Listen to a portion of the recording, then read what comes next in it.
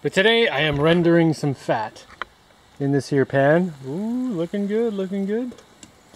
On this here stove. Now this is what many people call a rocket stove. I just call it an insulated tube. Anyway, if you look through this little hole here, you can see fire. You should not be able to see fire through there.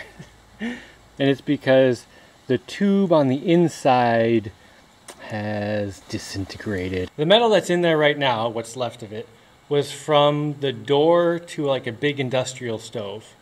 It's pretty thick metal, not stainless though. And since it was made for a stove, I thought it would be able to withstand the heat and last a pretty long time. But I don't know, maybe I was just trusting that too much and got it too hot. And it seems to have just basically rusted out. And the rust definitely increases with heat. And like I said, I've had some really hot fires in there. And right now, because there's that big chunk missing, a bunch of the insulation between the outer layer and the inner layer around this area fell out. So you can see this area here is rusted, but like everywhere the insulation is, not rusted, right? Oh, regardless, I'm going to try using some stainless steel for the interior part this time. Hopefully it'll be better. And I'm going to use an actual sealed tube, not just some metal I crank around into a circle and then rivet together. This is a 3-inch tube. It's 304 steel. I bought it a while ago when I bought a whole bunch of tubes. And I'm going to cut it right here and then figure out how to something. Well, first step is I have to cut off a piece. Ooh, I've got my sexiest clothing on today because I just don't care.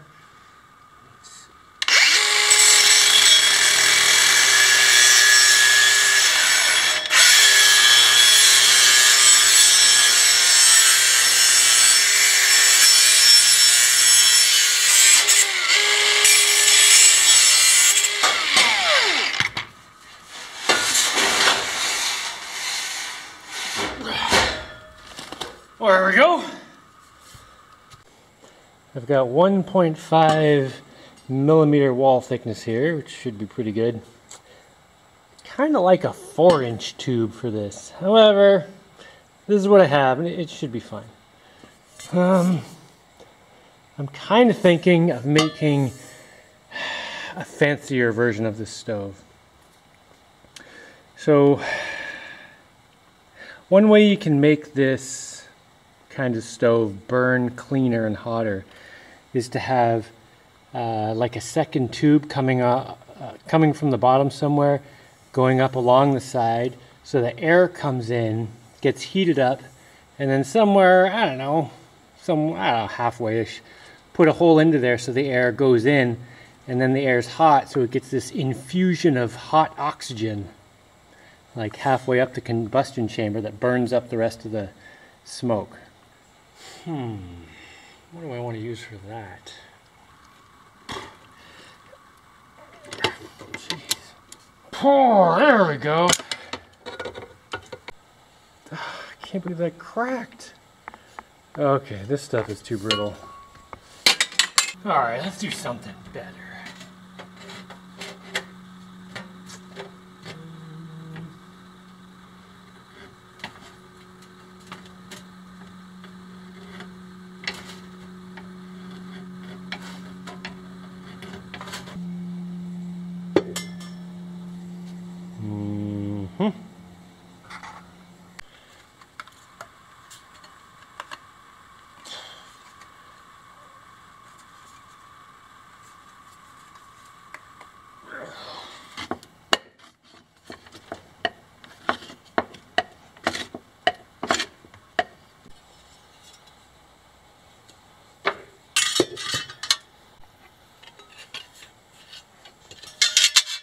Yeah, that's pretty good. Doesn't need to be airtight.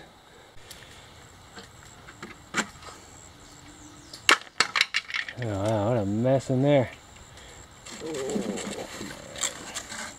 Wow.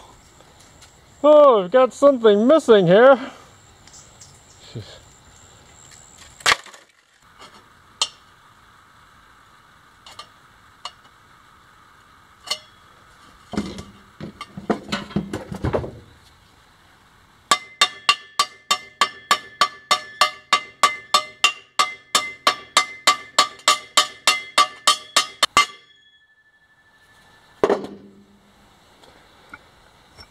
I think that'll fit. Oh, come on. Just stay there. Oh, wait a minute. I'm going to be dumping this upside down to get ashes out of it, and that is going to fall out. Okay, I know what to do. I'm going to attach this thing, and I'll just rivet it just above where that thing is, so the rivets will hold it in place. And maybe I'll put one on the other side too. Alright, that was a pretty long rivet. Seems to be holding it in place. One more here, that should be good. Although, before I lock this thing in place, I better drill some little holes in here so the air coming up can actually get in. How's that? I don't know, 5 holes? Oh, 6 holes? Sounds...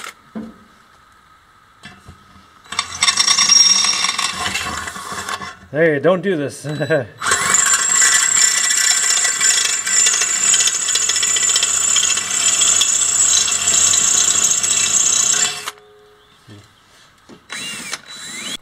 One cheese grater. Okay, looks good.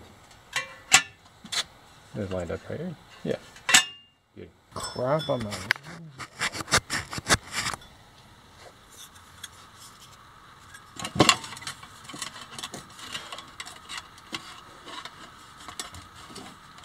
I decided to have my secondary airflow come right in from the bottom, which means I'll drill a bunch of holes right in the middle at the bottom here, and then air will, oh, I'll have to drill a few holes around the edge too, but that way air will come in through the bottom, and that will prevent anything below from getting burned. Because, I don't know, what if I put this on top of a wood thing or a plastic thing or something? That way the bottom won't ever get hot. Oh, that's a bit of a messy angle grinder job, but nobody will ever see it. So who cares? Right. Oh, right. I guess everyone is going to see it. Haha, well, with a little bit of luck, that is going to fit inside that. Oh, I did get it right. And get it out of the thing.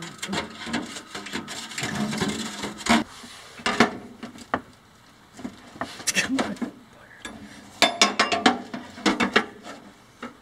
Oh, I got it now. Got the edge through. That means I just need to pull it the rest of the way.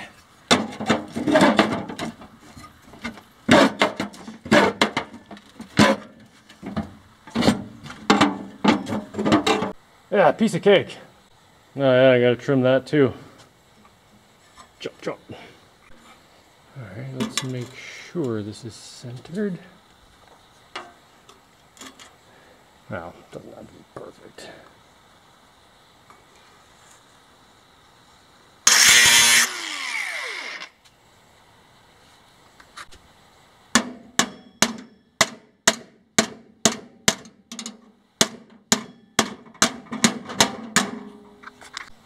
Well, I need air to get up into there anyway. Beauty.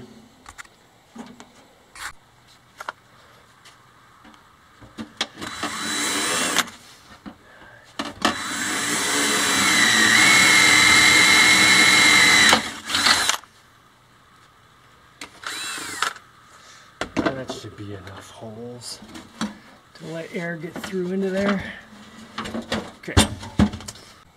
Okay, now the top. I don't know what to do up here, I think.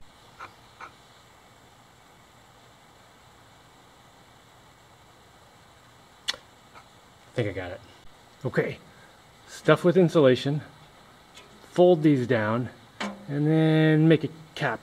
Oh, this here bag is full of leftover fiberglass from making boats and various other things. At least I think that's what this bag is. Yeah, so I'm gonna, oh.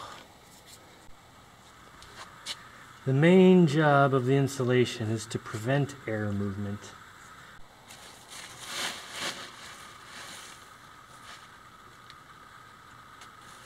Alright, that's pretty gross. I mean, good. Let's get one more piece on top there. Blech.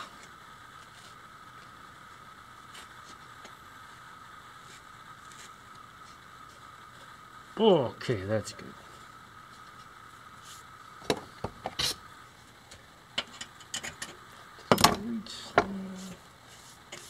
Oh, God.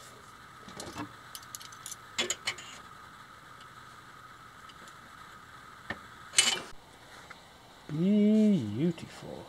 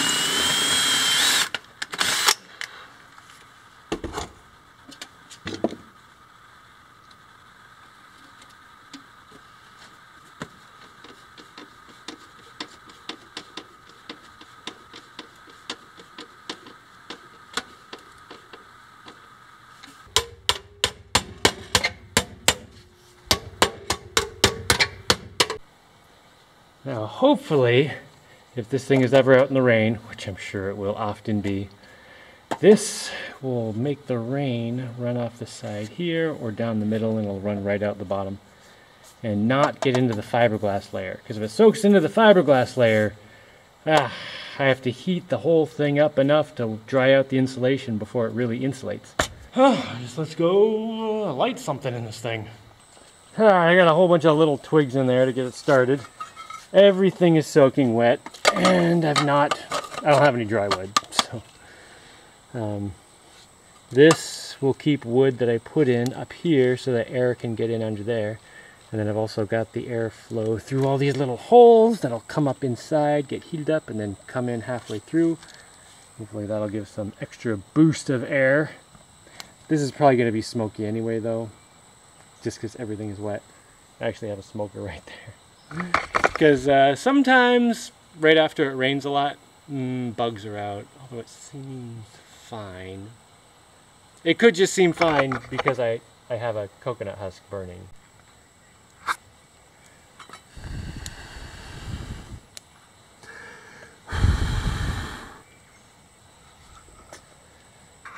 Starting up.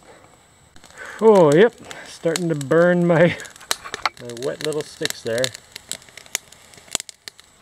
This is so not what I'm supposed to be doing. Should totally be using dry wood, but it will dry out the wood. That's it. This is the extent of my current indoor firewood pile. You know, I've got all this, which would burn like stink, but you know, I want to do stuff with this. This is useful stuff. All right, well, it's burning, so let's hope it keeps going.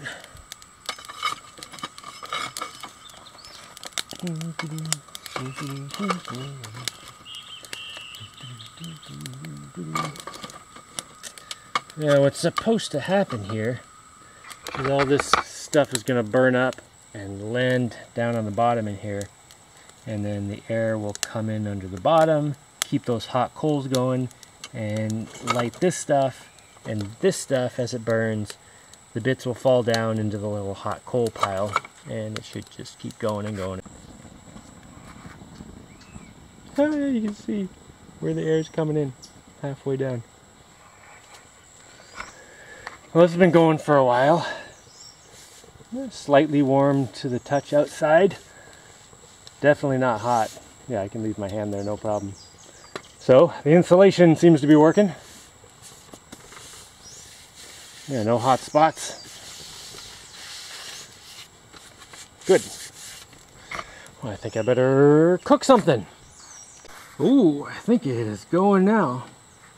I just left this for a while, hoping that the coals in the bottom would dry out these sticks, and it looks like it did, because, oh yeah. Nice.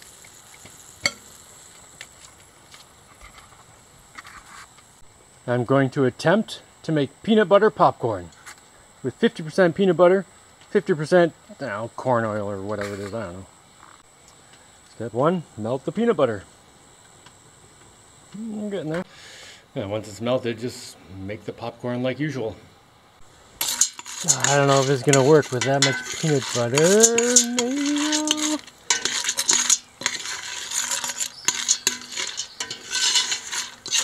It's a little bit thick. Oh, looking promising. Oh, got a couple pops.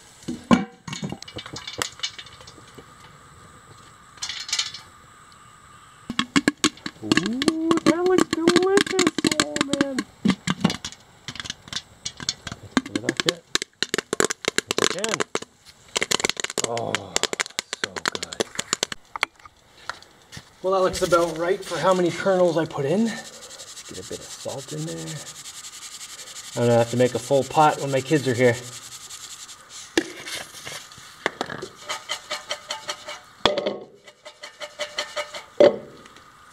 Oh, delish! Oh, that is so good. I've done this before, and I remember the peanut butter burning a little bit. And I think it's because it had sugar in it. Because, you know, they put sugar in peanut butter. Anyway, the peanut butter I have right now has no sugar added. So, no burning whatsoever. Oh, total goodness. Who is the knucklehead who decided to put sugar in peanut butter anyway? Must be part of the league of anti-peanut butter popcorn people. Oh, ridiculous. Anti-peanut butter popcorn league. You guys can go away. It's the next day and it's actually sunny, so I have some dry wood for my stove. Man, it is working so well. Whew. I don't even want to hold the camera over it because it's the heat coming straight off that tube is so good. Yeah, just a few sticks in there. And it is burning, no smoke. There's a little bit of smoke coming out of, yeah, like out of these cracks. So it's coming out of the fiberglass layer. I guess there's, I don't know. It is used fiberglass, so it might have gotten a drip of resin on it here and there or something. I don't know. It should dry, not dry off. It should burn off pretty soon though.